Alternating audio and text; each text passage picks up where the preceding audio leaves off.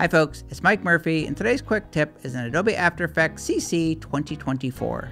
In this tutorial, I'm going to show you how to create this number counter using a slider control.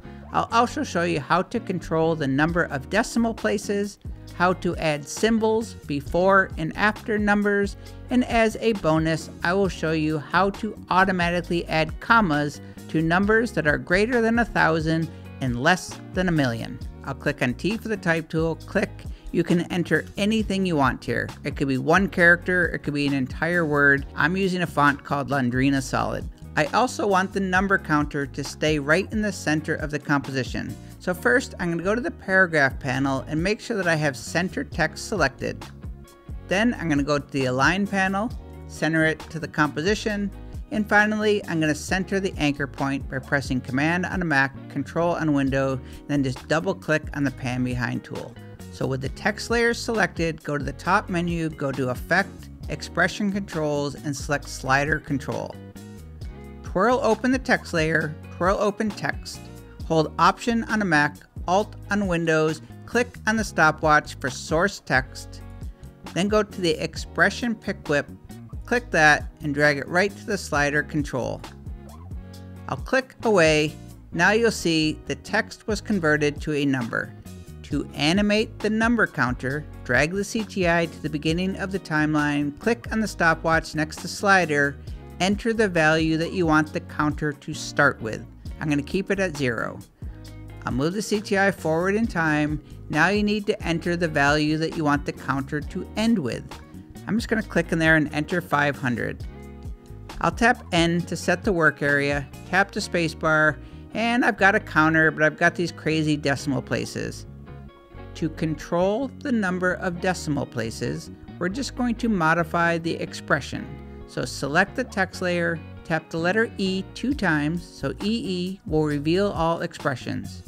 I'll click, tap the right arrow key so my cursor is at the end of the original expression. Then we're going to add dot value, so dot or period, lowercase value, VALUE, another period.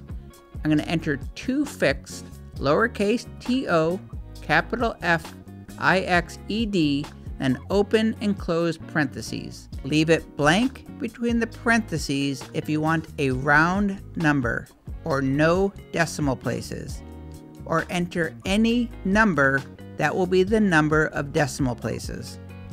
To add symbols or anything you want before the number counter, I'll click inside the expression editor, tap the left arrow key. I'm going to enter 2 double quotation marks, so shift double quote, and then a plus symbol.